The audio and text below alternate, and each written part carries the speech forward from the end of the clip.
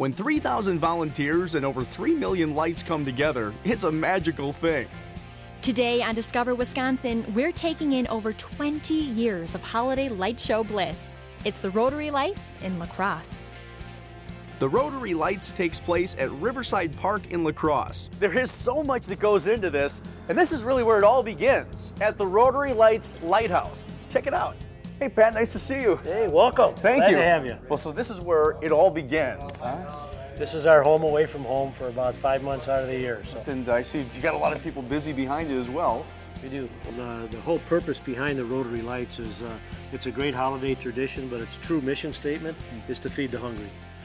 And when we got this going, we decided that we were going to be free and open to the public, and we asked them to make a voluntary contribution of cash or non-perishable food items.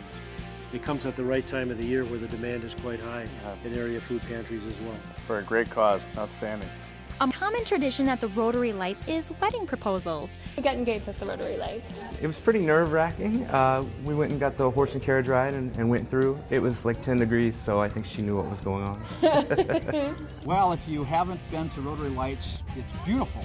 I can't think of a more spectacular way to find the Christmas spirit if you haven't found it, and if you have found it, make it grow even more.